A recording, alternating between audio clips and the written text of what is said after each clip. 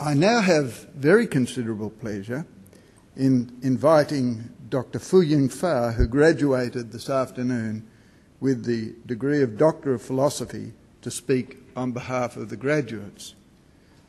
Dr FOO Yin Fah heads the VU undergraduate programs at Sunway University College in Malaysia, and it is there that I have had occasion to meet him. He is a founding member of this program and is instrumental in its success. His research for his PhD has significant implications for the global drive for convergence of accounting and auditing practice. His supervisors, Professor Jeffrey Foe and Professor Robert Cliff, describe him as an inspirational teacher and an asset to Victoria University. I can certainly say that in my personal experience of him, that has clearly been the case in relation to his work both for Sunway University College and for Victoria University in Malaysia. Please welcome Dr FOO Yin Fah.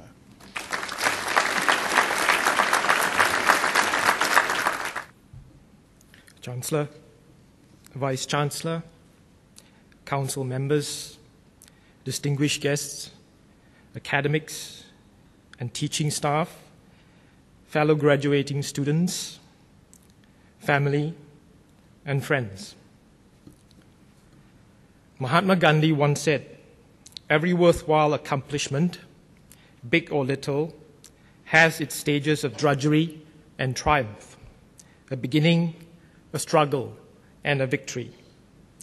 As I look back to the day I started my degree, I remembered clearly the feeling of being overwhelmed by the task ahead, a feeling perhaps not different from how Sir Edmund Hillary must have felt as he stood at base camp at the foot of Mount Everest. But today, my fellow graduates, we stand at the top of our own Everest. Despite the many struggles that we have gone through, we have achieved victory. We thank our professors and lecturers for their wisdom and guidance. We thank our family and friends for their support and belief in us. But let us not be lulled by our sense of accomplishment, for this is but the beginning of the rest of our lives.